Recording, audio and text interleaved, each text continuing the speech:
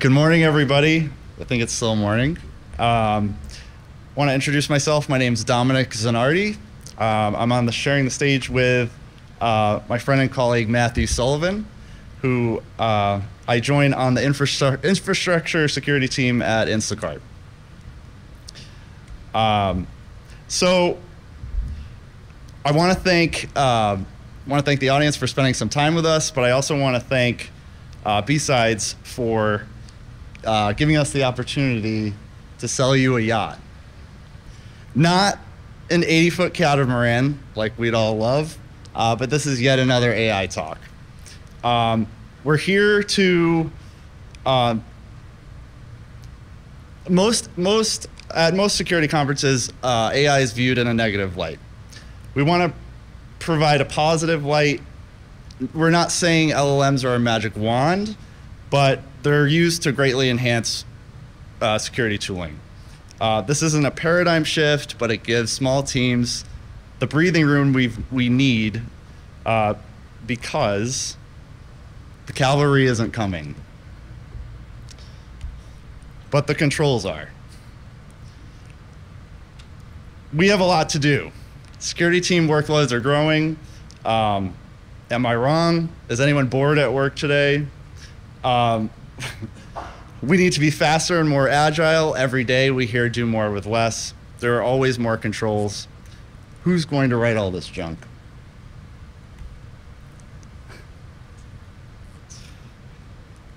Ron. He knows what's up. So we have a couple options. With all of these incoming requirements, we can level up, be the best team we can be the best in the world. Or we can turn to our robot overlords and reach out to Skynet, because we also believe in work-life balance. So, automating the gray area. When I think about security automations, I think about binary decisions. Most of the time when we're setting up automations, we deal with true false. We deal with static data sets. LLMs can help us in the gray area where context is everything, where humans might have to spend hours poring over logs, poring over giant data sets just to make decisions. Let's say your audit team asks you, we need users to only request appropriate access every single time. Before AI, this might be a look you give your auditor, I don't know. But with AI, let's vacuum up the previous audit logs, let's vacuum up the history that's been provided, and recommend the appropriate role to a user based on what they've actually used. Another one, we need you to review and update your role description when there's a change in privilege. Audit will ask us to regularly update our role descriptions whenever something changes. Before AI, go through every IAM role, look at the policy statements, update the descriptions for them, put them in a spreadsheet, provide that as evidence. With AI, let's instead take those steps, pull the policy statements to a role, send those to an LLM, and have the LLM write the description for you. It's not difficult, it's just tedious. Why not have AI do it? So, before we demo this, just quick crash course in prompting an LLM. They have two query components. The template or system prompt is the first one. We want to make sure we provide accurate instructions to the LLM so that it knows how to operate. The user prompt following it typically provides the content that it needs to follow those instructions. Quick reminder, it's a good thing to note that when you're commingling instructions and data, you want to make sure that you lock it down if the data you feed to the LLM is provided by the user. So, role descriptions from AWS APIs. Let's look at how we'd use a tool, an AI-driven script, to generate role descriptions from AWS APIs. You're going to see a side-by-side display of data. On the left are the prompts that we send to the LLM. On the right is the response from the LLM. So let's generate a role description. We'll switch that. Perfect. So we're going to kick off this Python script. As I mentioned, we're using a library that splits data down. On the left is what we're sending the LLM. I am an internal auditor. Provide your persona right away. This helps build the output you get back. If you want to appease auditors, say you were an auditor. We give more information. We're basically saying, please provide a 3-sentence summary of what can be done with this role so we can use it. Stand by for list of actions. In this case, this is a live pull from a demo AWS environment. We're literally pulling the IAM policy statements from the role that we've sent. And with the system prompt and the user prompt together, we're going to get a response from the LLM based on those policy statements saying, this role allows users to manage and interact with the S3, SQS. You want it to be descriptive enough to be approved for auditors on the outside from an evidence perspective. You want requesters to understand what they're asking for without showing them a policy statement. And you want the approvers to know what they're authorizing. So this is highly visible in 3 spaces. At Instacart, we use a platform for access requests known as Conductor 1. That platform is completely based, or at least in our configuration, we base all of our config in Terraform and identity as code. So this piece can easily plug into our Terraform files. So the next step here, that one, is to take this information and literally pass it into a pull request. So not only are we generating it, we're now sending it to GitHub. So my windows disappeared. You're good. Yeah. Perfect. So as we open this up, as I mentioned, all of our configuration for Conductor 1, the access request platform, is based on Terraform files. This role description used to be an example role that does a little this, a little that. We now have up-to-date information on exactly what this is. You can change the configuration to be as short or as long as you want.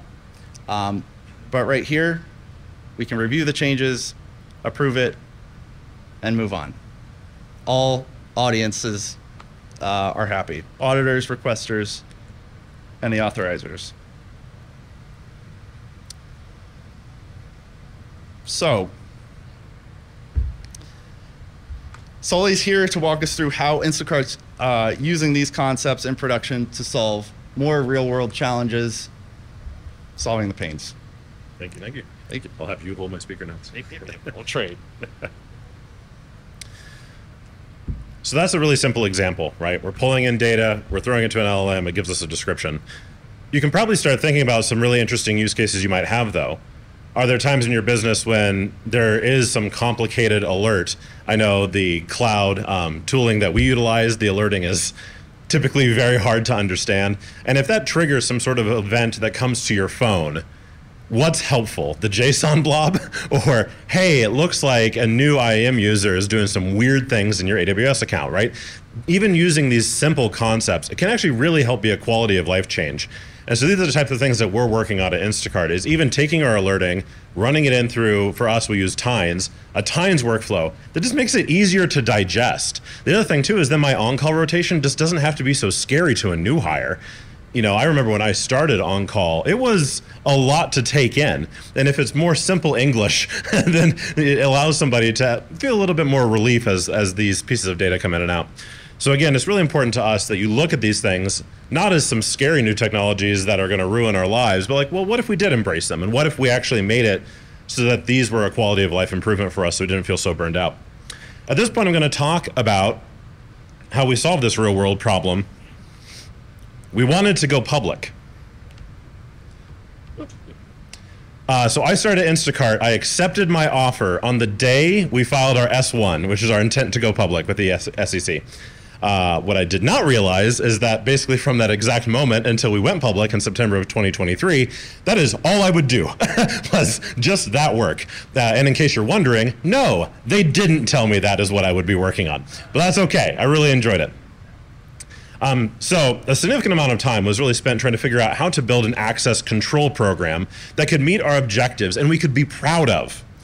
You see, when a company goes public in the United States, your stock offering becomes subject to Sarbanes-Oxley of 2002. And what we could do is bore you to death, or we could not do that and simply say that basically this means that you don't cook the books. And I, as an Instacart shareholder, have come to the conclusion that's generally a good idea, not cooking books. So SOX dictates that we will have the right people that have access to financial data. Only authorized persons. This makes sense. We don't want people, seeing materially impactful financial information or compromising the integrity of that financial information. Makes sense. You see, there was this company called Enron. Enron lied about their financials. Investors and even some of their own employees lost everything, jail time. You get the picture. The entirety of SOX can be distilled down to saying, boy, that sucked, let's not do that anymore. Sarbanes-Oxley. So, SOX takeaway, access matters. It's the only thing I really want you to take away about SOX. Doing SOX means that you generally care about access. All right, so we've got my mandate and my deadline. IPO is coming. What can I do to make this access program great? Because I have this thing, I don't know if you guys are like this, where I don't like working and I would rather do literally anything else all the time. But because I have to work in order to survive, then I do it too hard, right? And so if I'm gonna go in and make an access program, it's gonna be awesome, right? So one of the things that we settled on early is, okay, we'll use just-in-time access, JIT. And basically in JIT, you grant temporary permissions. As Dom mentioned a second ago, we did a evaluation, ended up purchasing a commercial solution in this space who we felt was aligned with our values of kind of like disrupting the status quo a little bit. So we fast forward and now we've got our rollout of that done. We've got one role onto this just-in-time flow. It's kind of like an administrative role our infrastructure team uses. But we hit a snag though, as we quickly realized that manager approval sucks. That's really hard. You see, the problem is your manager is busy. They lack context. They lack expertise. Sorry, managers, you do. Some managers just turned 50 and are out of the office trying to find themselves by backpacking across Europe, and most people would just buy a sports car and get a dog, but what do I know? So, we need to do some real talk about how we're gonna fix this. Spice level 100, here we go. Let's talk about doing everything everywhere all at once with access requests. Only instead of that, it's everywhere all at once is on fire. Everything is on fire and everything is terrible in the status quo in our industry. And I think it's time we acknowledge it. Security and audit continue to double down on the existing way of doing access requests. Whether that's meeting SOX, or if you're a FedRAMP shop, whatever it is, you're doing the same thing we've been doing for the last 15 years, possibly. Maybe you've improved, and that's great. The problem is the model is fundamentally broken. We're made to do it anyway, though. We have to do the same. We submit the ticket, and we wait a week for a manager approval, and we wait a week for the owner to actually action on the request. And then you defend your access until they pry it from your cold, dead hands. Because it took so darn long to get it in the first place, you will never let it lapse. Somebody walks up, do you still use this? Oh, every day. Yeah, I keep prod alive. Being able to hit that S3 bucket's keeping prod alive. I gotcha, right? The fact of the matter is your access requests look like this graph when it comes to manager approval. Denied, 0.1%, approved, 99.9%, and it's because they clicked the wrong button. Tell me I'm wrong. Our industry has a bad case of the not my problems when it comes to access approval. With ask your manager for approval and ask system owner for approval, we've solved access requirements as a checkbox compliance exercise and nothing more. We haven't added security. So I thought to myself, since I'm spicy, let's not do that. How are we going to fix it? And I figured it out. We simply had to kill all the humans. We could do that, though, by pre-approving access. Our identity governance tool allows us to provision temporary access, right? So what we did is we set a maximum time of 90 days, or less for really important things, and we allow users to renew that immediately as long as their user is part of a pre-approved set of attributes that we keep in the Terraform that we were just talking about.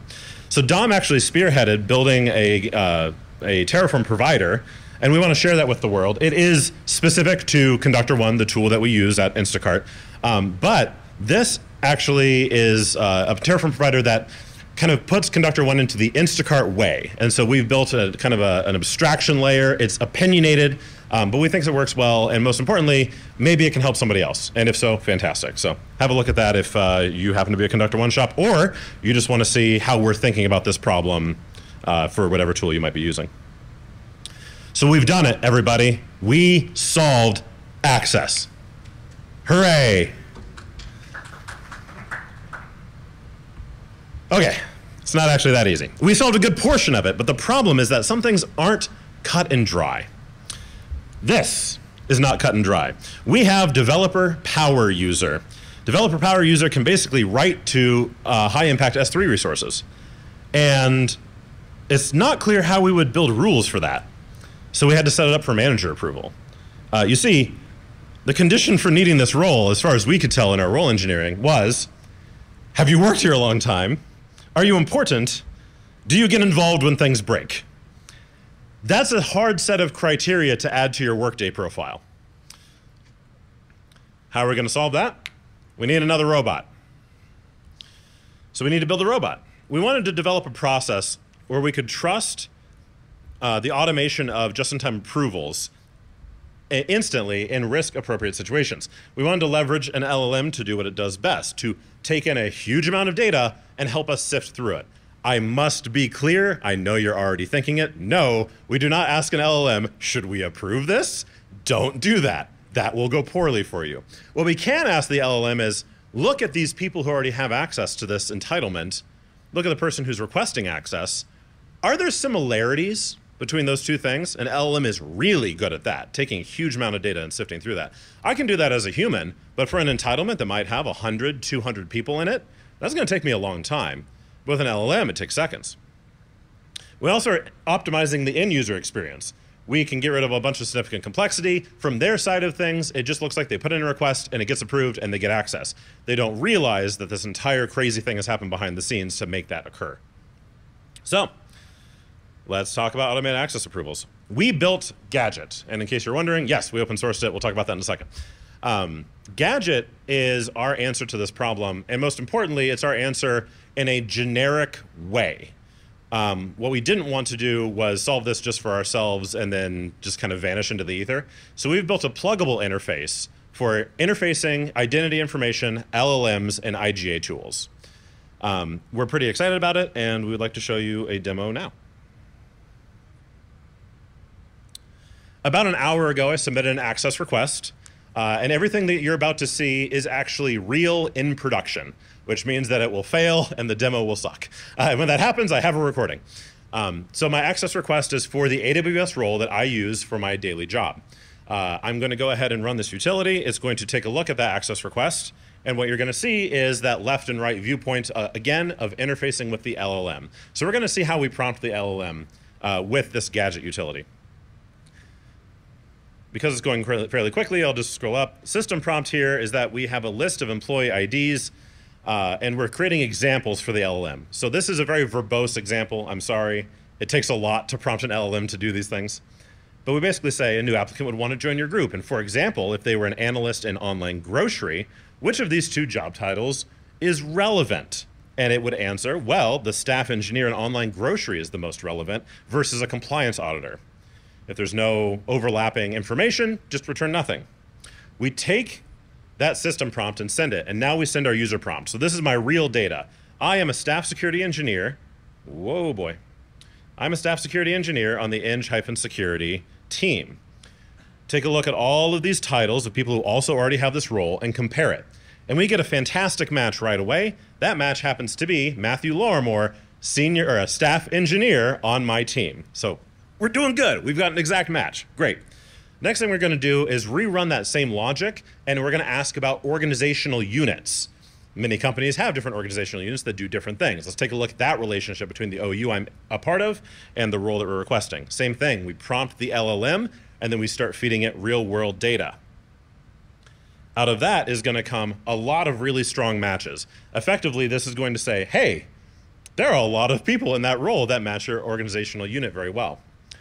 What are we doing with this data? Each time I get an answer, literally in the code base, it's going into as a score, a numerical score, that's going into an array and just being stored.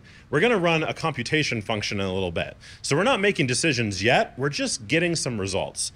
In the real world, this is actually something that we fire off all 3 questions at the same time in a multi-threaded pool, and then get all the answers back at once and check for the result.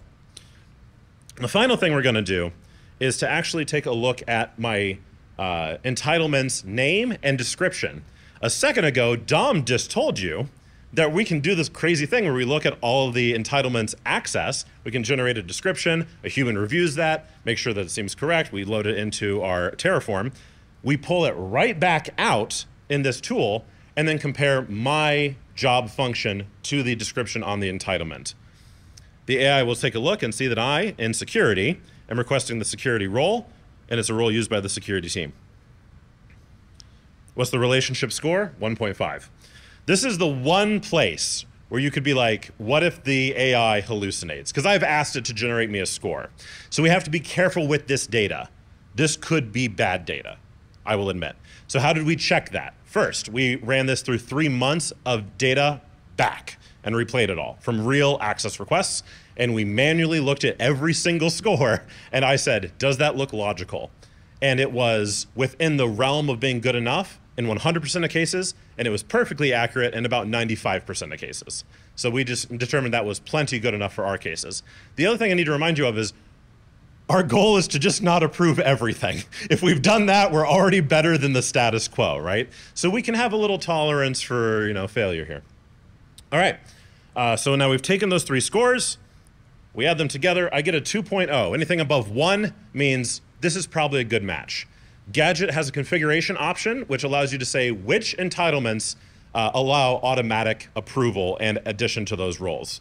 If you're going to do the manager thing, because maybe you have a high impact role and you don't want to do auto approvals, Gadget still comments, and that can really help your managers. So of course you have that rubber stamp problem, right? But we add a comment that says, we really recommend you don't do this. Take a close look. Understand what you're being requested. Understand what you're approving. Understand whether or not the person who's requested it really needs this as part of their job function. And we found an incredible amount of success with that. So even if we don't do auto approval, just the guidance piece, we've seen immediate value at Instacart, which has been pretty awesome. Head back. Where's my display? I've lost my slide deck. I'll just reopen it. All right.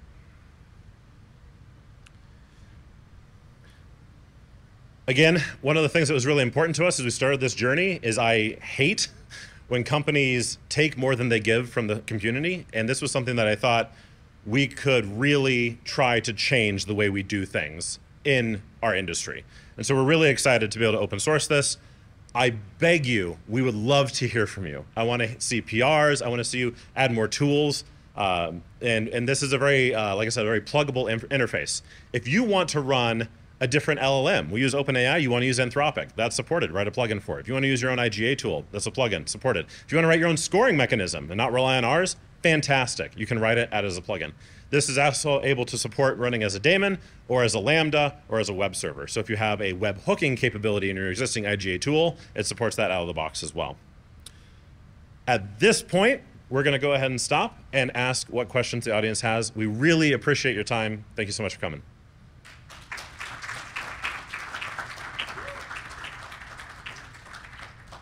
And I'm expecting good questions because this is kind of a spicy topic. Yep. Microphone's in the middle.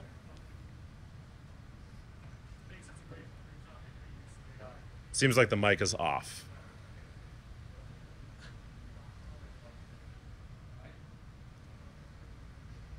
Now the mic is on. Perfect. That's good. That's a great use for LLM. Thanks for the talk and the tool, especially the open source tool.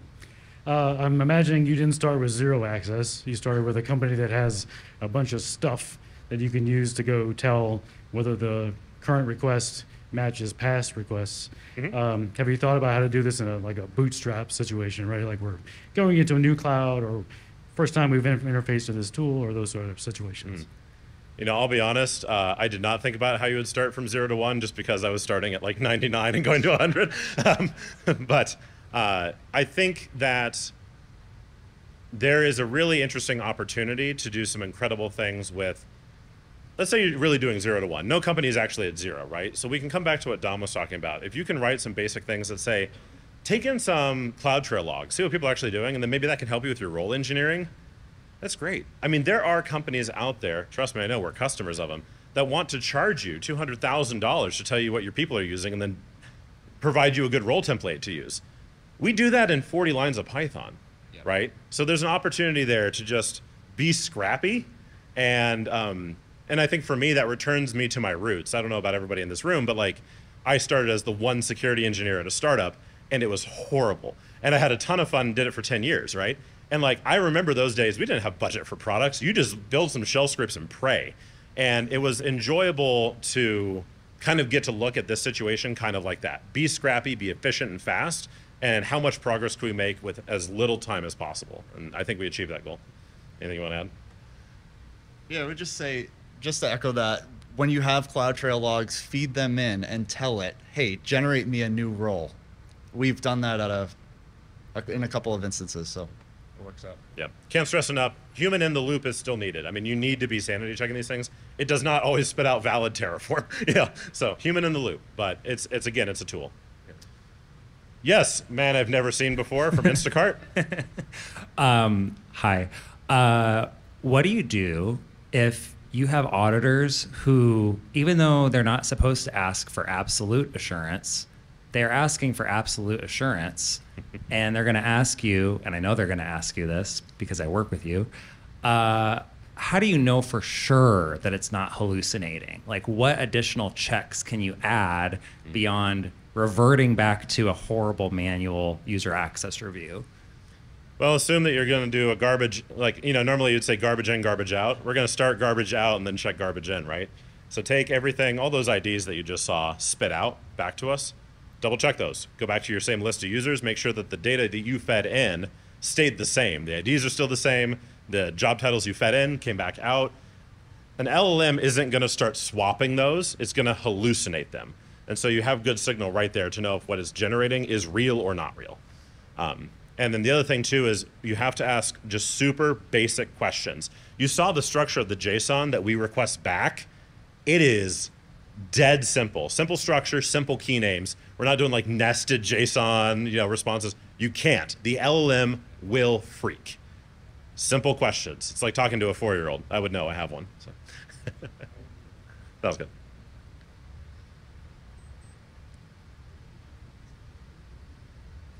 Thanks again. Appreciate your time today.